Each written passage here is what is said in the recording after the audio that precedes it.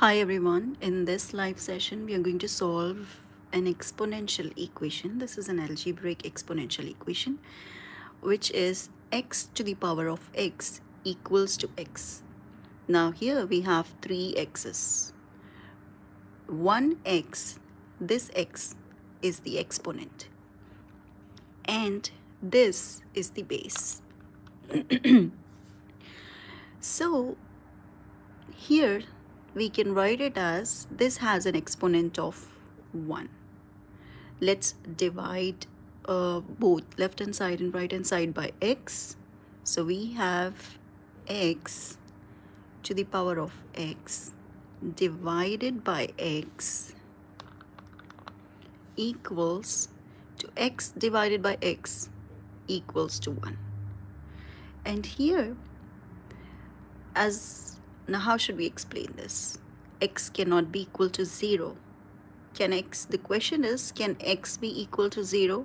No, it cannot, because 0 to the power of 0 is not right.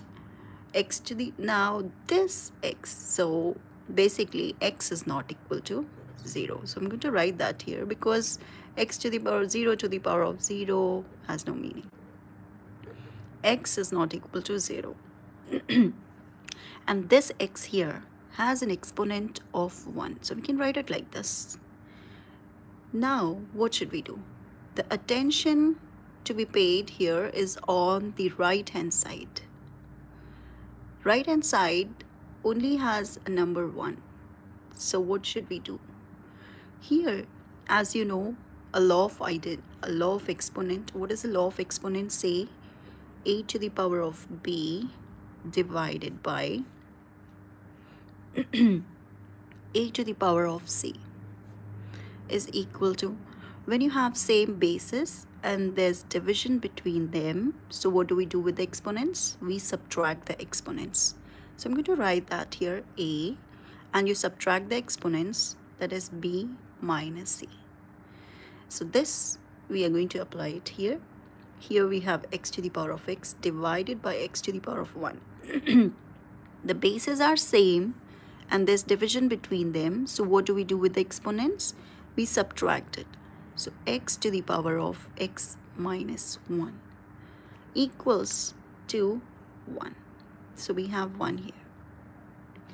Now the thing is, it is in the form of, you can write it as a to the power of b equals to 1.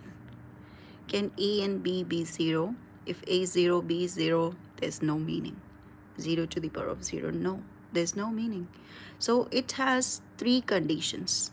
So we can write the three conditions here. The first condition is when x, now here we are referring a as x and b as x minus 1. So here, let's see, if a, suppose if a equals 1, so b belongs to real numbers. If a equals 1, b belongs to the real numbers. This is one condition. The second condition is if a equals negative 1. Suppose if a is negative 1, so x minus 1, this b will be equal to an even number. So if it is an even number, 2 times n belongs to integers.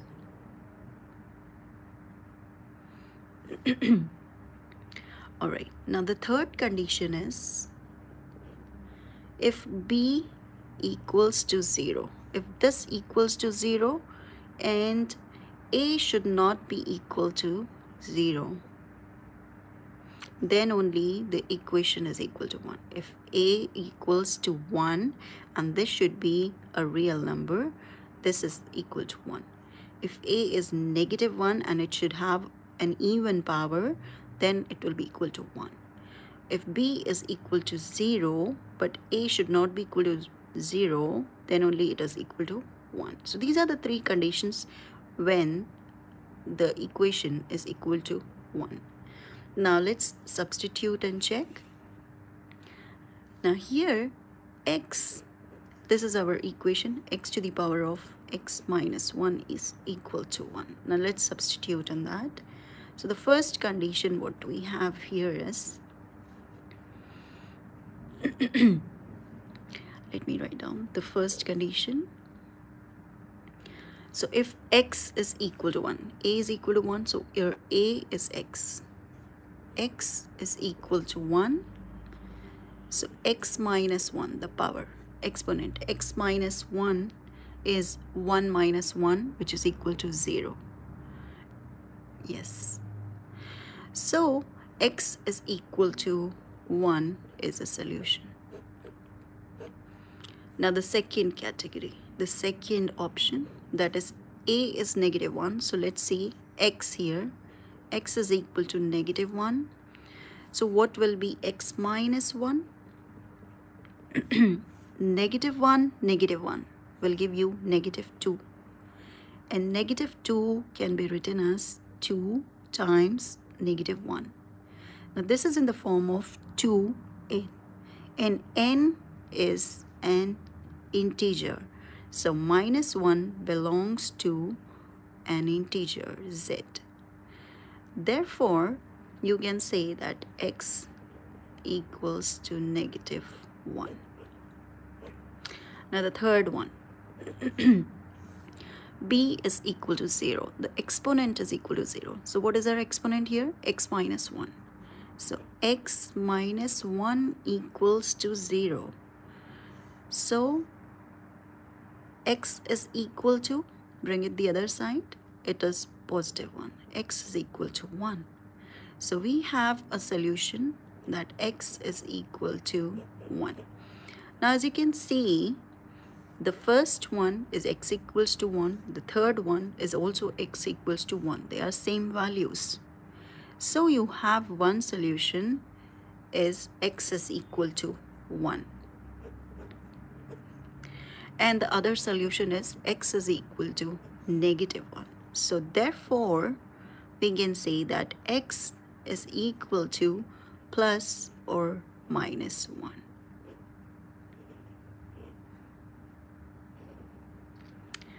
So this is how we found the solutions. There are two solutions, two roots, x equals to 1 and x equals to negative 1.